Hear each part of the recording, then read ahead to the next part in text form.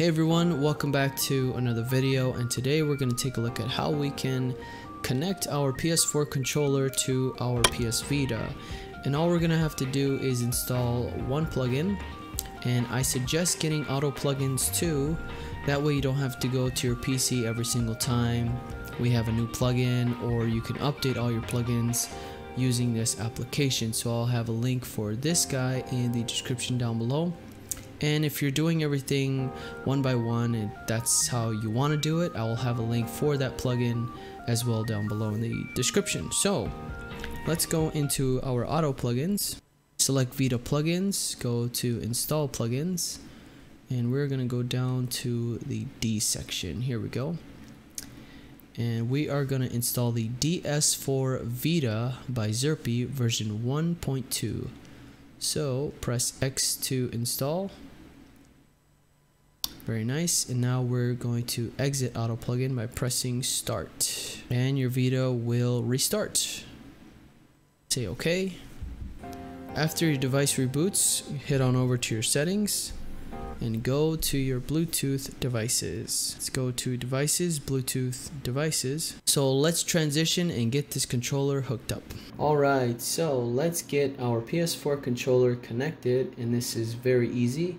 All we're gonna have to do is check this Bluetooth feature, and we're gonna hold the home PS button and the share button simultaneously.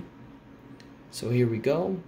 And this light should flash and go solid once it's connected. So here we go. Hold those two buttons. There's the flash. Once successfully connected, you should see the light solid here, and you should be able to hit OK on the PS Vita screen here. And it says, do you want to register the Bluetooth device? And let's press X. An error has occurred. That's just fine because it's already connected. As you can see, it's working. Isn't that cool? So I'll bring the PS Vita a little closer and get this set up a little better here. Here we go. We finally have the PS4 controller set up. Very cool. Now you can game wirelessly. And this is a very cool feature. I love this plugin, and it's going to be a lot of fun playing some of these games. It's great.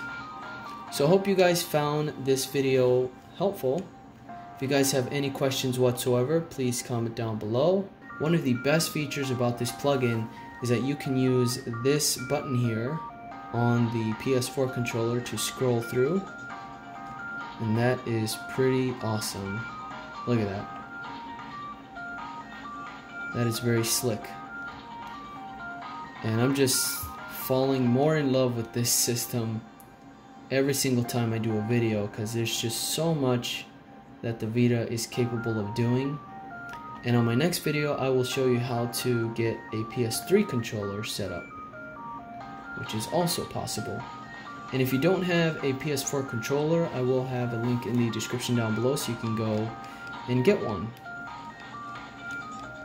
And everything works flawlessly, and your 4 buttons here should work no problem.